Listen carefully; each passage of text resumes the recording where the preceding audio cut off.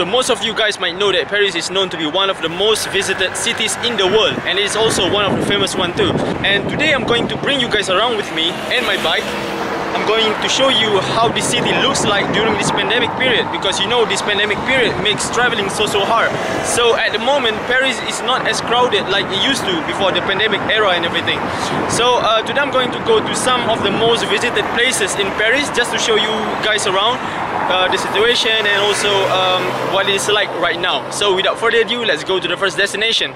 So my first destination for today is the Avenue Champs-Élysées. It is the most famous avenue here in Paris, and it's the most prestigious one too. And usually people come here to buy things because you have a lot of shops and boutiques here. And usually if it's not for this pandemic, this place is always crowded with people. So a little tip that this place is one of the hottest places to get pickpocketed. So make sure next time if you come here, beware of your pockets, right? One of the most standout building here in Avenue Champs-Élysées is actually just behind me. Is the Louis Vuitton 5 stories building, and usually you can find long queue at the entrance of the building. But anyway, broke people like me, I cannot go shop in there. So yeah, let's go somewhere else.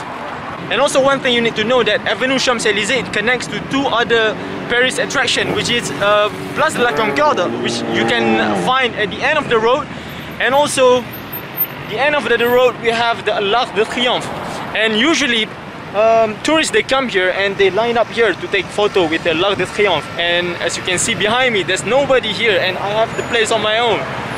So this is L'Arc de Triomphe, and some of you might not know that we can actually go up there to the top. You just need to pay a little bit and you can go up there. As said, if you have an European visa and you're younger than 25 years old, I think, if I'm not mistaken, you can actually go up there for free. And if you want to go to the other side, please don't cross this road, because it is really dangerous. So you're risking your life for nothing. And you can actually go there by taking the underground tunnel. And the view from up there is really incredible, because you can see the whole Paris from up there. But at the moment I'm not sure if it's open because there's nobody up there. So now that I've shown you this end of the Avenue Champs-Élysées, L'Arc de Triomphe, right now let's go to the other side, which is Place de la Concorde. So right now I'm at Place de la Concorde, or it used to be known as Place de la Révolution, because this is where the last French king, which is Louis XVI, got his head chopped off by the French people during the French Revolution. And today this place is just a big square in Paris, and usually tourists come here also. As you can see, like, there are not so many people around.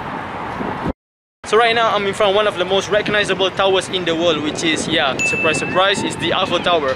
Because the Eiffel Tower is like the face of Paris. It's not just Paris, it's like the face of France. Because when people think about France, they're gonna think about this tower. So logically, when they come to Paris or when they come to France, they're gonna come here and take photos with the Eiffel Tower and everything. So it makes this place so crowded. But in this pandemic period, like we can see, there are much less tourists than usual, so I'm gonna show you around.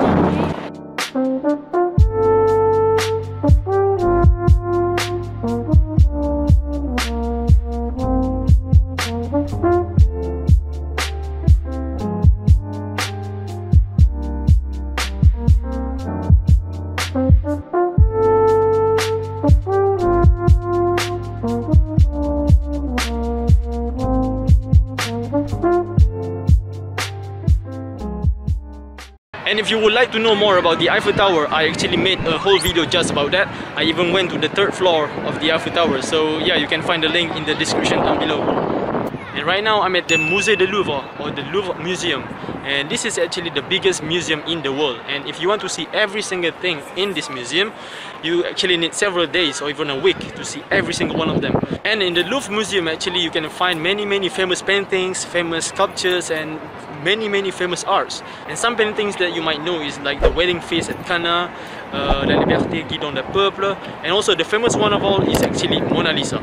And just a side note, do you know that French people don't call Mona Lisa as Mona Lisa, they actually call Mona Lisa as La Joconde. La Joconde. Yes, they don't call it Mona Lisa.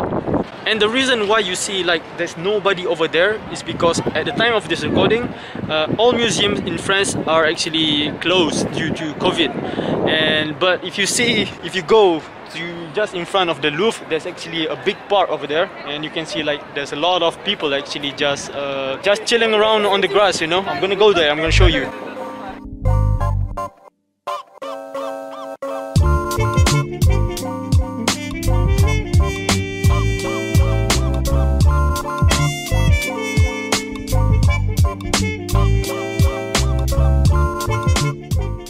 And my final destination for today is La Cathédrale Notre-Dame de Paris. And this is actually one of the most iconic buildings here in Paris. And sadly in 2019, if you didn't know, this cathedral was on fire and it was closed, and it is still closed to the public until today because they are still fixing the damage done by the fire, and also they are doing some renovation on it. And also you might think that the Eiffel Tower is the most visited place in Paris, but if you take a look at the statistic, the Notre-Dame de Paris and also the Louvre Museum, actually both of them, they receive more tourists per year than the Eiffel Tower. This cathedral is really old. It's about 800 plus years if I'm not mistaken, because it has that Gothic architecture to it.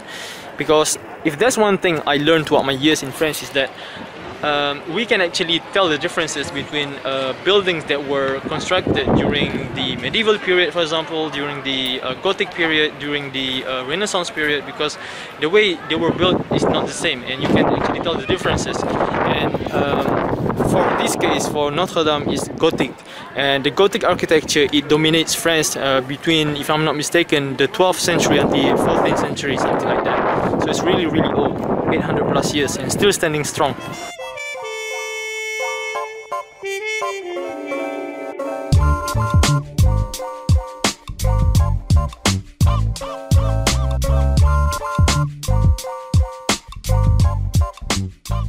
So that's all for today's video. I hope you enjoy it, and if you do, you can give me the like button.